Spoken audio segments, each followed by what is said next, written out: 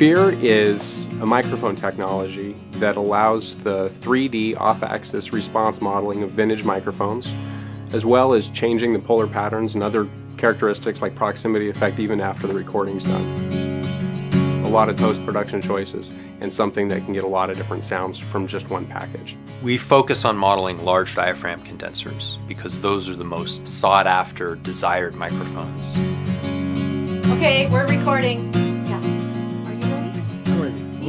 I've done a lot of comparison tests in the past few years to validate the technology, to allow people to compare it.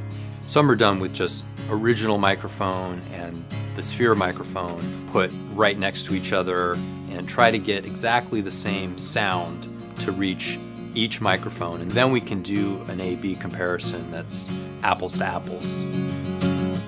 I designed the microphone hardware that would capture the directional and distance information from the sound field, and that could then convert it into the sound of these other microphones after the fact using the DSP that's in the Sphere plugin. I need some bright moon pearls so I can wear my world. We always want the vintage microphones and the great sound for the record, and things that bring back nostalgia for us are the things that we're really familiar with. I've known of Townsend Labs through Eric Papp and Chris Townsend, who are old friends from Summit Audio and from DigiDesign days, and who are always associated with products that I use and love and are part of my everyday studio arsenal.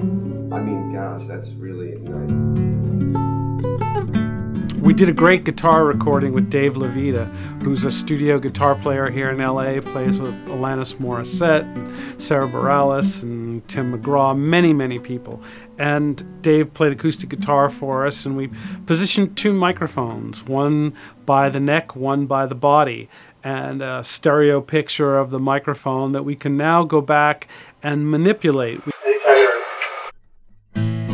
So what's exciting to me is to get the Sphere technology combined with recording on Apollo, because they have latency-free monitoring. Together means I can commit to that sound on the way into recording. I can fine-tune my position right there before I hit record.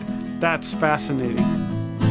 The reason that we've chosen Indiegogo and reached out for crowdfunding in general is that we've come all this way. We've done product design, we've done tooling for manufacturing, we have pre-production samples already in hand.